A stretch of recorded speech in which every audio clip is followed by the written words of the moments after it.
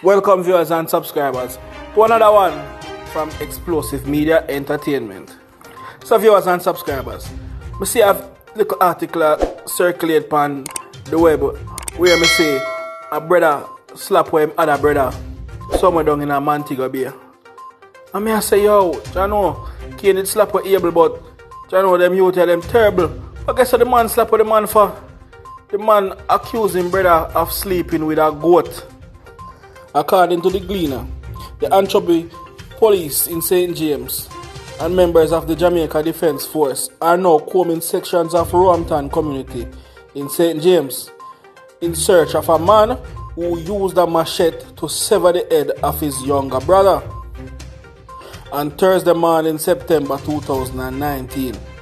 The dispute started at the yard in Crocus Mountain community where 25-year-old Dave Hilton was accused by his older brother, 33-year-old Kevin McLeod, of sleeping with a goat inside his house.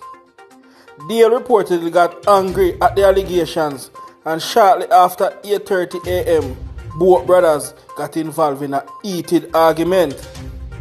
The mother of both men, Gloria King, said she intervened and spoke to them, informing the eldest son to leave his brother alone because he was not sleeping with any goat.